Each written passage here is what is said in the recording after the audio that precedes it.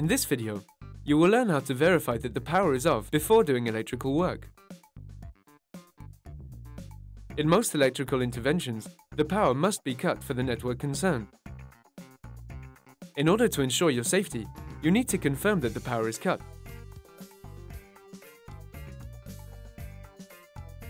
To do so, you will need a voltage detector. This verification requires 3 steps, which we will explain to you. Step 1. Verify that the voltage detector is working properly. Before checking the circuit, make sure the voltmeter is functioning. Begin by taking the cover off the electrical panel.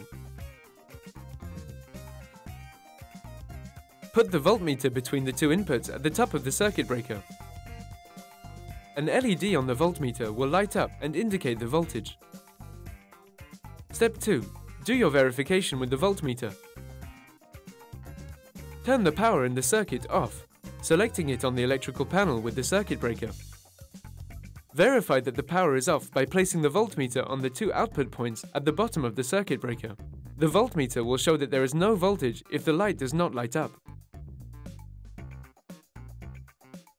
Step 3.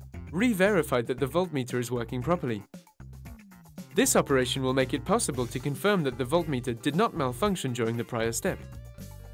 Verify that the voltmeter is working correctly by positioning it a second time on the 2 inputs at the top of the circuit breaker.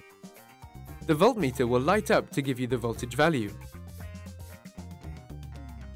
You now know how to verify that the power is off before doing any electrical work.